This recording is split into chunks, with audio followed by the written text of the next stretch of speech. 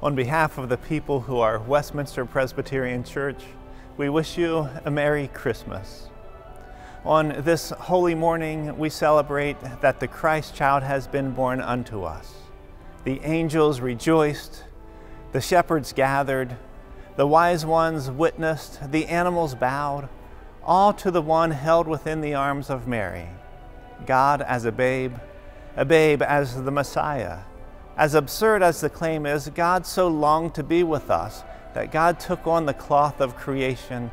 The God of all, the Almighty, took on the form of a babe, and as creator of all things was born unto human hands. And today we celebrate this babe being born unto us, Emmanuel, God with us. Within that stable, born also that morning was a new age. Born on that very day was a new kingdom, where justice is to roll down like waters and righteousness like an ever-flowing stream.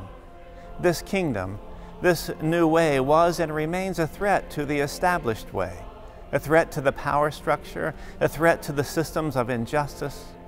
Like the Christ child born unto us, entrusted to the hands of creation, this kingdom, this new way, is continuously born unto us as well, entrusted also to the hands of creation, your hands, my hands, their hands, our hands. And like those who were threatened by the birth of the Messiah, there are those who refuse to celebrate this coming kingdom of justice, for it poses a threat to the status quo. We have seen that some will stop at nothing to prevent the delivery of the justice and equity within this kingdom. In this year alone, we intimately witnessed white supremacy-laden terror stealing the lives of our black neighbors, the very neighbors from whom justice is withheld. Women's equality stripped of yet another layer this past year. A perverted understanding of this coming kingdom causes increased hate crimes against our sisters and brothers of other faith traditions, and increased hate and terror against our LGBTQ+ community. The status quo prevents opportunity for those seeking refuge, asylum. And this weekend's snowstorm reminds us of climate change realities as we continue poisoning the planet which is to host this kingdom being born unto us. On that first Christmas, a vulnerable babe was born unto human hands, the God of the universe, trusting God's very self to be cared for by humanity. In the same manner, this kingdom is being born into our hands. This too is part of the Christmas story, God trusting us to play our own role with this kingdom's delivery. As we celebrate the one who is born anew unto us this day, may we commit ourselves anew to seek and work for this kingdom that is being born into our world. May you always remember that the one who made the brightest stars and the deepest oceans and the highest mountains and everything in between also loved us so much that he came not as a king on a pedestal, but a baby born on the outskirts of town.